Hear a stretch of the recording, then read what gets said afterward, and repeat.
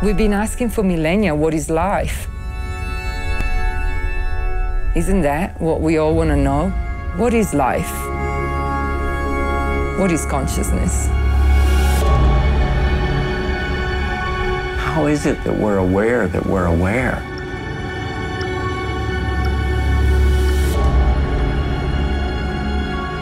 What remains if ego or self dissolves completely?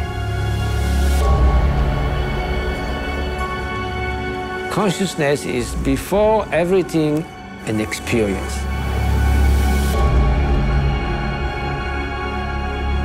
Hay mucha gente que creen que solo el humano piensa. Para el mundo indígena no es así. Tiene todo, la esencia igual que todo. We see the world as separate from us. We see things, not beings.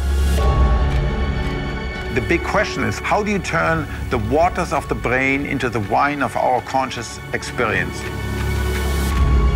Meditation is the tried and true course for understanding the nature of mind, and psilocybin is the crash course.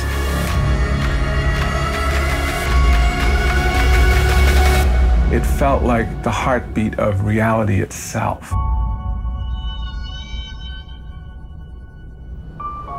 The question is how much of reality you can take.